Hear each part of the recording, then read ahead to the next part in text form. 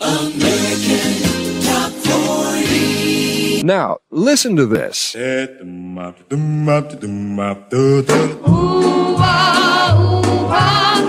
do fools fall in love? That top 10 hit from 1956 was a big song for a street corner group called Frankie Lyman and the Teenagers.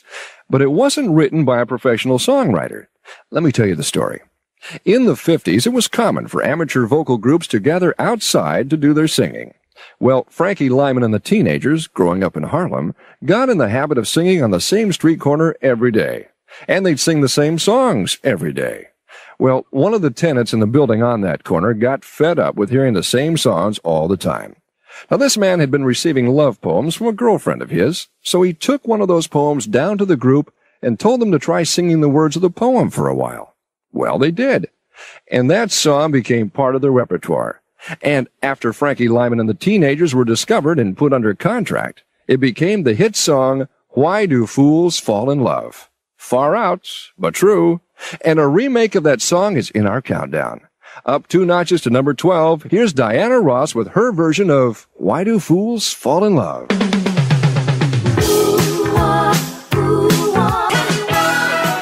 One of the 5 female soloists in our countdown this week, that's Diana Ross at number 12, Why Do Fools Fall in Love? I'm Dave Roberts, sitting in for Casey Kasem on American Top 40. And the countdown rolls on. The hits from coast to coast.